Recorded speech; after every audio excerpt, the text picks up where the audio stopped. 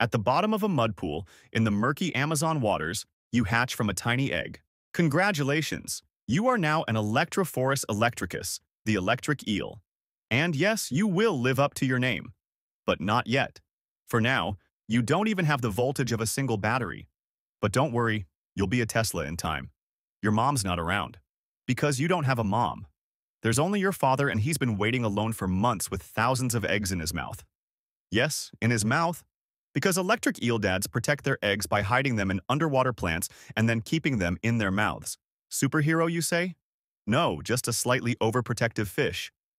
When you and your thousands of siblings hatch, your father finally opens his mouth and releases you into the wild waters of the Amazon with a get out and survive on your own look. No joke. This is neither a swimming lesson nor a survival lesson. You start with the philosophy that whatever you find in the water is yours.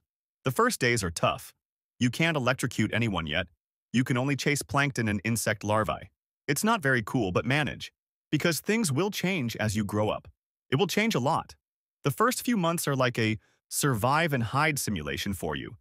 Because you're surrounded by fish, birds, and even snakes that want to devour you. Being an electric eel doesn't give you any advantage yet. Your voltage is low, your hope is high.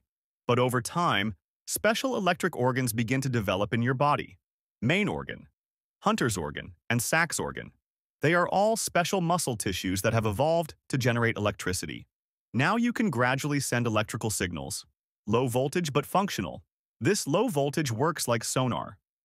With electrical signals, you feel the objects and living things around you. You don't see with your eyes, you see with voltage. So you are born as a blind fish of the Amazon and grow up as a Jedi who sees with electro radar. You're about a year old. Now you can generate not just 1 to 2 volts, but up to 600 volts of electricity, like sticking a finger into an electrical socket. Yes, that's right. That makes you the Amazon stun gun. Now it's easier for you to fish. Got any food? Pat. With 2 quick shots, you shock and paralyze your prey. Then, boom, in the stomach. Small fish, crabs, frogs, sometimes even birds are on your menu. Because you not only generate electricity, you use it in a technical way. You control your environment with low voltage and neutralize your prey with high voltage. Even Elon Musk tips his hat to this efficiency. One day, a snake tries to hunt you. You immediately discharge high voltage 3 times in quick succession. The snake shudders away. The Amazon's rule is clear. Either you're prey or you're electrocuted. When she reaches her 2nd birthday, a new excitement enters her life. Mating. But the love life of electric eels is measured more by voltage than by feeling love. Females make decisions based on the low-voltage flirting signals sent by males. It's like Tinder, but on current. If the female is attracted, mating begins. The male protects the eggs she lays, and the cycle begins again.